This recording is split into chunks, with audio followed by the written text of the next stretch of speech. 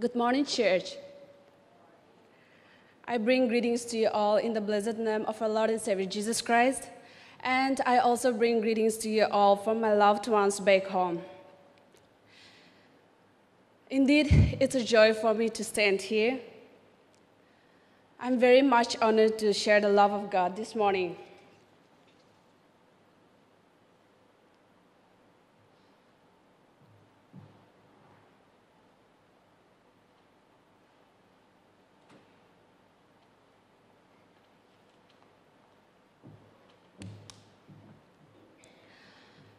Once a photographer for a national magazine was assigned to take a picture of a great forest fire smoke at the scene.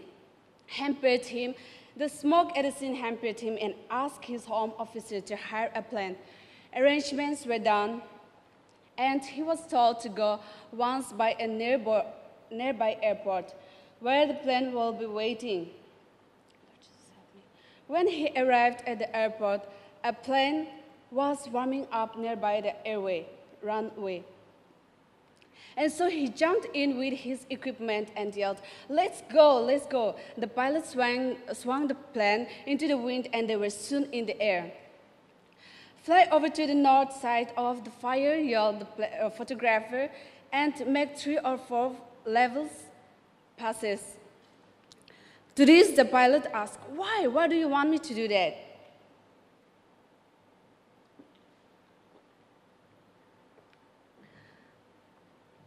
And the photographer replied, "Because I'm going to take the pictures.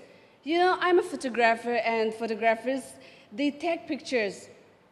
After a pause, the pilot said, "You mean you are not an instructor?" Which means the pilot, he himself is not an expert. He needed someone who can lead him. He needed someone who can guide him. On the other hand, the photographer needed an expert pilot who can lead him in any way so that he can take a clean picture. After all, he wants a picture for a national magazine. And that is exactly how the way of our life appears to us at times. It seems like at times, whoever may be driving, the plane does not know where he or she is going or what he or she is doing. From our vantage point, it seems that our lives get into more messes than we can figure out. According to the Bible, the children of God are perpetually victorious people. We can always see it, we don't always feel it, and we don't always live like it. However, it's true nonetheless. We may not feel like the conqueror today. We might feel like an inexperienced pilot who is at the yoke of his life, regardless of who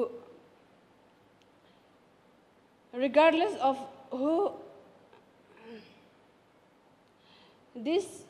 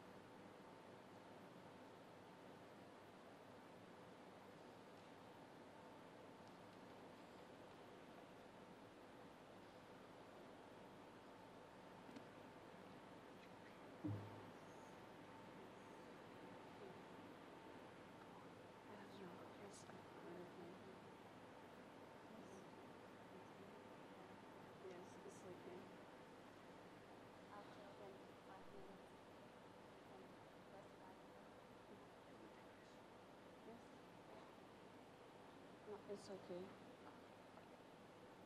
I don't know what's going on with me. Okay.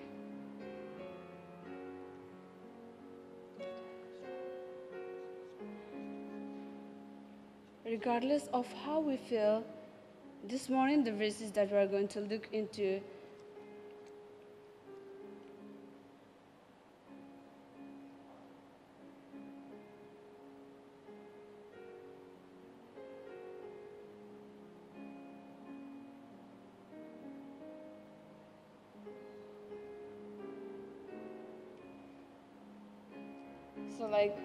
we might feel like an inexperienced pilot who is at the yoke of his life. Regardless of how we feel, this verse offers words of encouragement.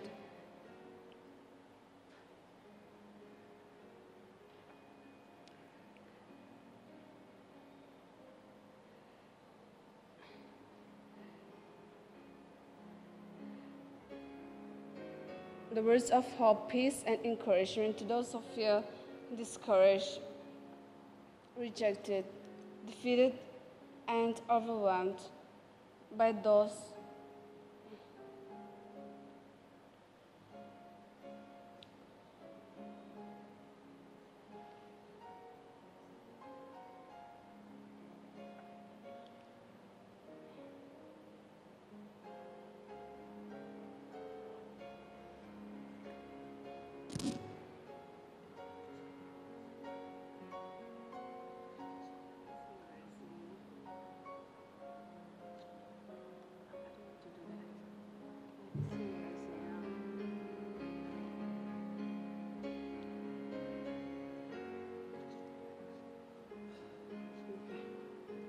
Sorry.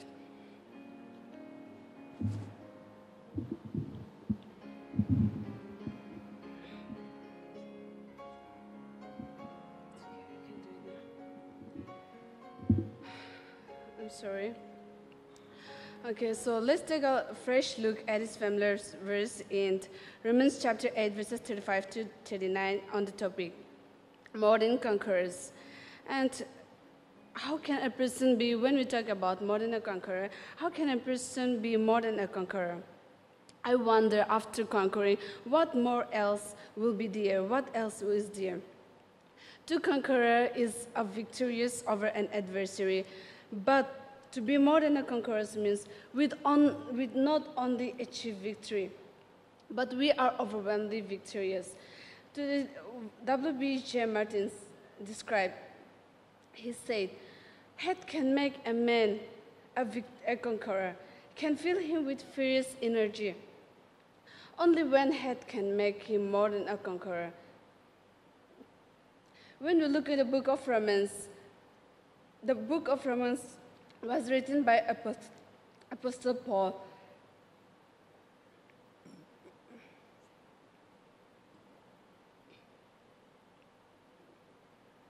He wrote this letter from the city of Corinth, short after he wrote the second Corinthians, and it was believed to be recorded in the spring of AD 56.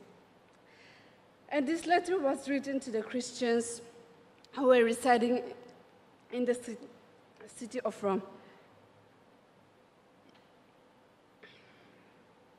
Rome was the center of the empire and was ethnically diverse. Rome was ethnically diverse, and it was also predominantly populated by Gentiles, and so it is expected the church was comprised of both Jewish and Gentile believers. And Paul addressed by both the community in chapter 1, verse 7. We see here, "To all God's beloved in Rome, who are called to be the saints." The early Jewish Christians in Rome were exposed to terrible forms of torture, death, imprisonment, physical violence, and brutal deaths. They faced many trials and sufferings. They were persecuted and opposed because of the faith in Jesus Christ, and many of them were in diaspora. However, they were also said to be the most receptive to the message of the gospel, since they did not have the hostile predispositions of the Jews. They were also convinced that the polytheism, which was a famous religion at the time, was false. And Paul wrote this letter mostly to the Gentile audience. His main concern in writing this letter was to educate the believers of the Gentiles. And in the basic doctrines, his main concern in writing this letter was to deliver in the basic doctrines that is related to salvations. Now, the book of Romans in chapter 8, verses 35 to 39, it reads, "Who will separate us from the love of Christ? Will hardships and distress, or persecutions, or famine, or nakedness, or peril, or sword? As it is written, for your sake we are being killed all day long. We are accounted as sheep to be slaughtered. No, in all these things we are more than conquerors through him who loved us. For I am convinced that neither death, nor life, nor angels, nor rulers, nor things present, nor things to come, nor powers, and not only that, nor height, nor depth, nor anything else in all creation will be able to separate us from the love of God in Christ Jesus our Lord." Keeping the context that I have shared in mind, let us look in the verse 35, where we see Paul uses several questions. He asks, who shall separate us from the love of Christ? Who shall separate us? And then he continued to list on 7 different obstacles that we faces at one time or another, in one way or another. He says, shall trouble or hardships or persecutions or famine or nakedness or sword? Although this was asked 2,000 years back, today, nothing much has changed. Because we are facing these same problems today. We are facing troubles, hardships, persecutions, and famine in every day, in every walks of our life, What are these problems then that we are facing today, church? What can you think of these problems? Are these problems a peer pressure from our family members or our friends because of our faith, because of our acceptance of Christ? Or is it the broken relationship of family, the broken relationship of your loved and dear ones? Or is it rejections, addictions, or identity crisis, confusion about your faith in Christ Jesus? Or losing our dear ones?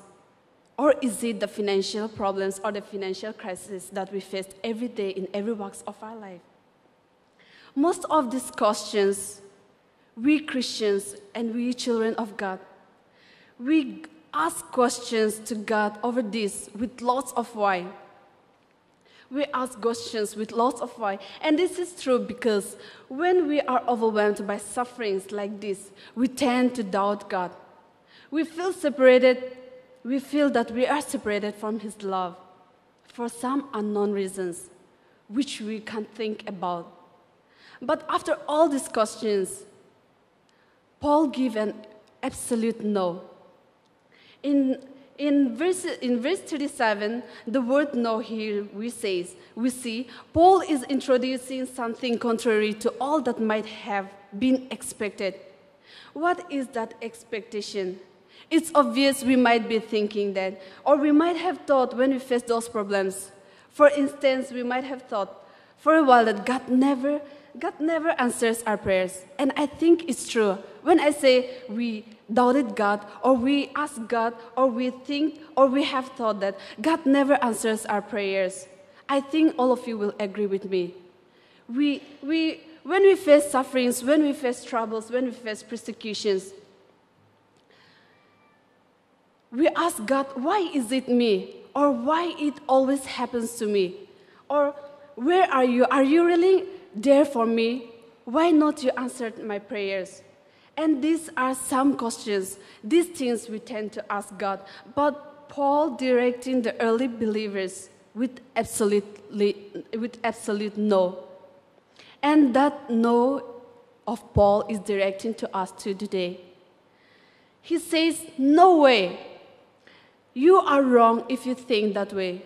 Believers, You are wrong if you think that way, because no situations that you are in today can change the truth of love of God that is in us. The truth of love, the truth of God's love for you and I can never be changed. In all these things, Paul continued to say, we are more than conquerors. We are more than conquerors.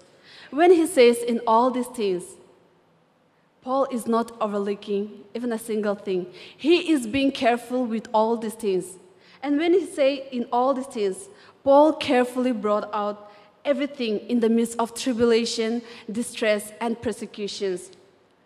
Because as said in the introduction, the early believers, the early Christians in Rome faces lots of persecutions, especially under the reign of Emperor Nero. Emperor Nero uses Christianity as the scapegoat for the Great Fire of Rome in AD 67, in AD 64. In order to divert his failings, he pointed his hand towards the Christianity because of the big fire. And that is how the first persecution, first persecution of the church begins. And because it is said that Emperor Nero wasted no time, but he immediately arrested and tortures all the Christians in Rome. Because as said, he hated Christianity. And before executing the Christianity, he tortured them. He tortured them, and this Christianity, these early believers were crucified. Some were thrown into wild animals, and some were burned alive as living torches. Imagine how painful how painful these early believers went through, how serious sufferings that they went through. When the believers were going through these persecutions, take note of what Paul did not say. In this, Paul did not say two things that we see is, Paul never said, in some of these difficulties.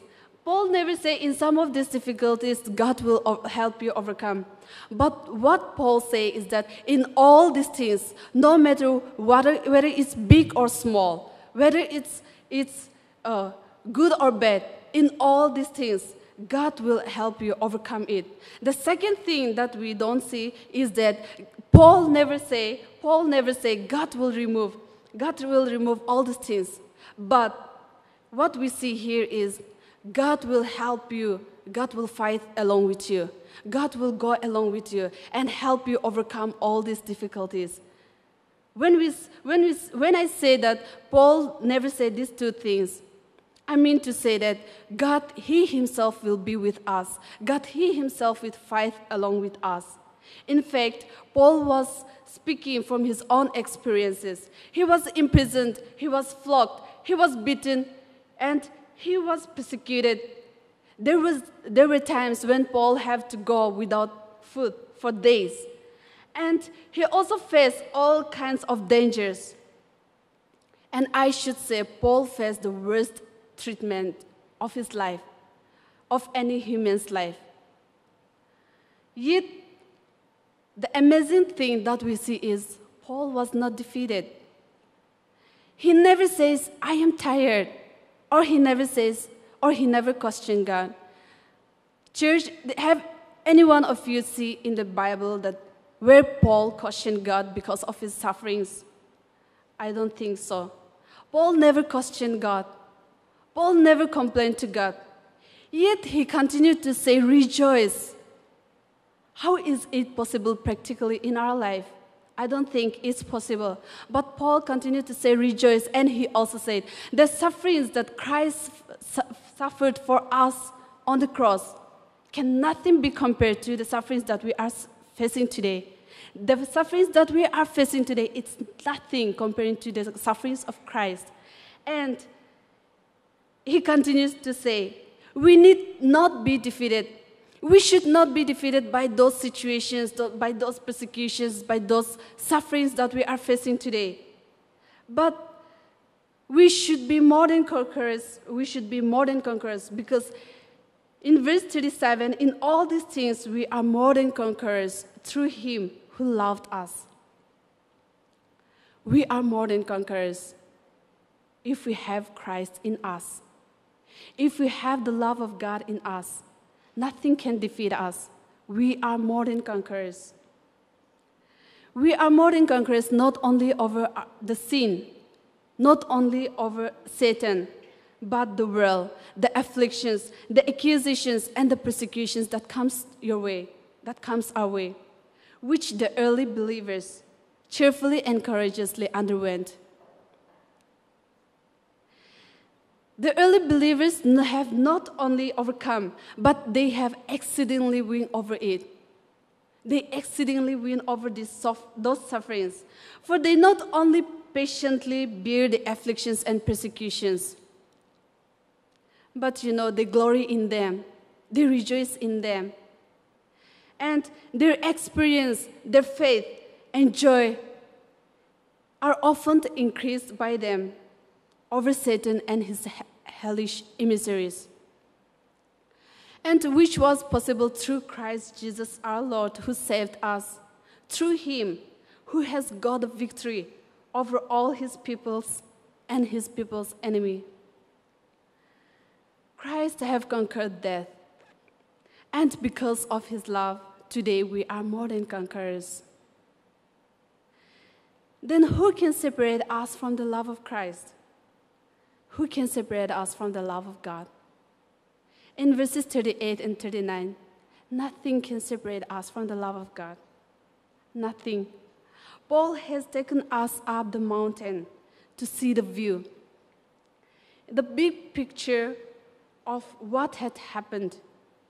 And we have paused at the viewpoint for a couple of verses to reflect on martyrdom. But now on the summit, on the peak, Paul concludes this glorious hymn with a torrent denials flowing one after another. He says, "For I am convinced that neither death nor life, neither angels nor demons, neither the past nor the present nor the future, nor any powers.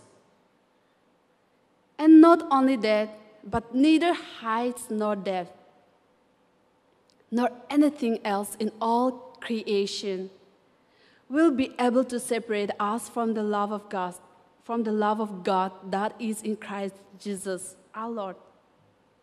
To be persuaded or convinced here means to attain certainty on something that is certain. And what is the certain thing that we are pursuing? We are running after salvation. We are pursuing the salvation, the eternal life. We have a lock on love, and nothing can separate us that bond, the relationship that between the father and the children. Nothing can separate that. You know why? Because that love is maintained by God the Father. It is not maintained by we humans. This love we are talking here is not about the human love, the eros love, or the pathos love, but we are talking about the agape love that is in God, which is unendless, which cannot end, which has no ending. And so, nothing can separate this bond because this relationship is maintained by God. His love is solid no matter what life throws at us. His life survives our death. Friends, his love survives our death. You can't fall low enough or you can't rise high enough to separate from the love of God or to escape from the love of God. Today, if we look around, Christians in Western countries might have not faced much of this kind of threat. But if we look in other side of the world, there are many Christians throughout the world who faces this kind of persecutions, and they have continued to suffer in this way even today. In the West, however, we see they are slowly and surely moving to times of persecutions. Whatever God said in the Bible is happening. Excuse me. As People are compromised. As people are compromised, the holy truth of God with the desires for the earthly desires and forsaking, culturally forsaking His righteousness. We are more into the worldly matters, we are more into the worldly desires, where we tend to forsake the righteousness. The Christian's root of American history are being altered today. Just see carefully. It is being altered where freedoms are being challenged every day. Moral integrity, especially regarding the sacredness of marriage, sex, and human life, is all under siege. Blind apathy is almost obvious. Ridicule and hatred are growing every day for Christ and for those who bear His name. And that is what exactly Christ has foretold us in Luke chapter 21, verse 17. Christ has already forewarned us in Luke chapter 21, verse 17, when He says, "You will be hated. The world will hate you.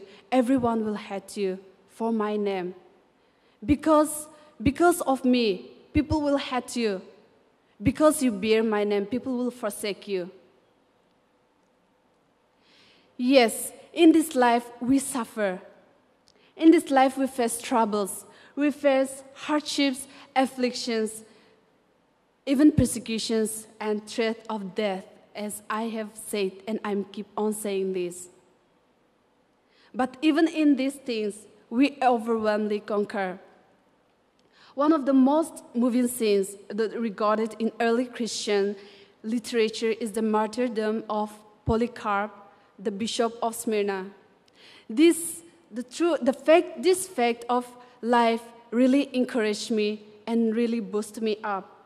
You know, during a period of persecution, intense persecutions in 155 AD, the venerable saint and the leader of the church in the town of Smyrna, he was an elderly man.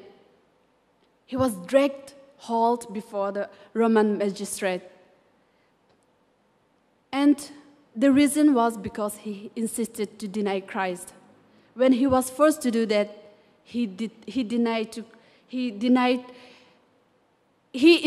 not deny Christ, but when he said he stayed strong in his belief, he was threatened with death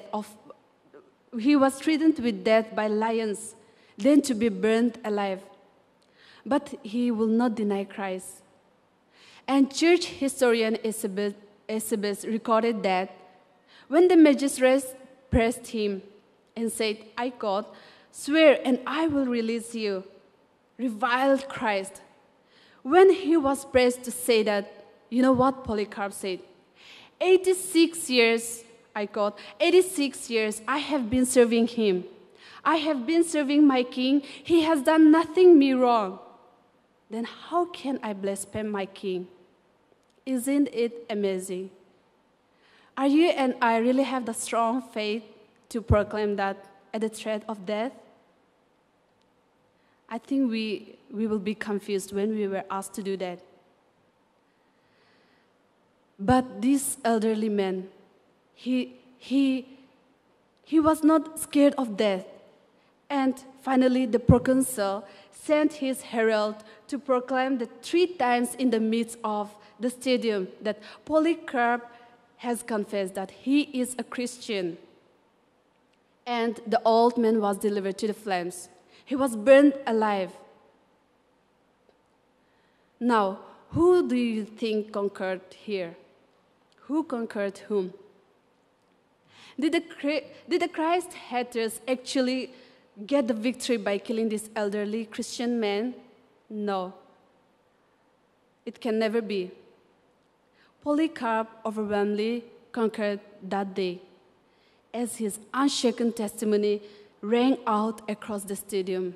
It challenged the people, those who were present there. And indeed, even the persecutions and death are not a defeat when we have the love of God in us. We are more than conquerors, not by avoiding these things. We cannot be called as the more than conquerors by avoiding these things. But we can be more than conquerors by triumphing over them through Christ Jesus. When we go through all these things, just remember the three things that Paul reminding us. He is refining our lives. God is refining our lives. In 1 Peter chapter 1, verse 7, you will see that. God is refining our lives. The second thing we see is God is remaking our lives. God is remaking our lives. We see that in Romans chapter 8, verse 29.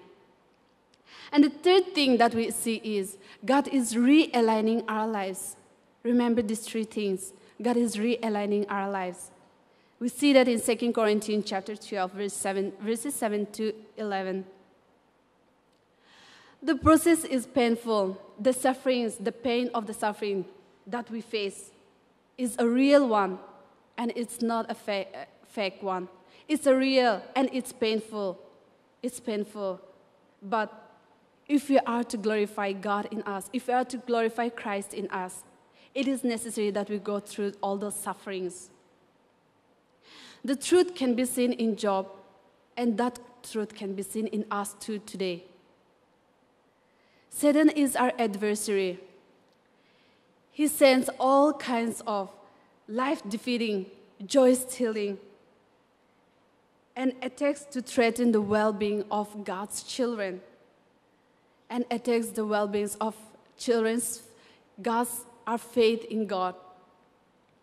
Many of those are listed in verses 35 to 39. Troubles, hardships, persecutions, famine, nakedness, and sword.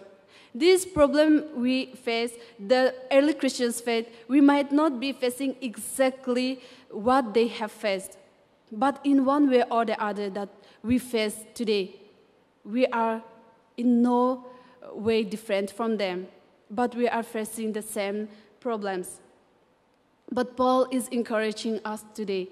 Paul is encouraging us to stand firm in our faith. When those attacks come, when we face those situations, those persecutions, Paul is reminding us that not only we will win in the end, but Jesus will enable us. Christ will enable us to win. So then how is our faith, how strong is our faith in God? My dear brothers and sisters in Christ, Satan lacks the power to steal our eternal destiny. And he cannot separate us from the love of God. Nothing we face worries God in the least. You know why? If we are his children, nothing we face worries God in the least. If we are his children through his Son, then we have the pledge of God's love and his protection. We have his promise. We have his promise of love and protection. We have his promise of eternal life, which we are all looking forward, which we are all looking after, and which we all are going on for. We have his promise of eternal life and the presence of the Almighty God every moment of every day of our life until we see him face to face. Friends, no sins in our life in the past and no attempt of the enemy can steal us or can steal the loving care of God from our lives.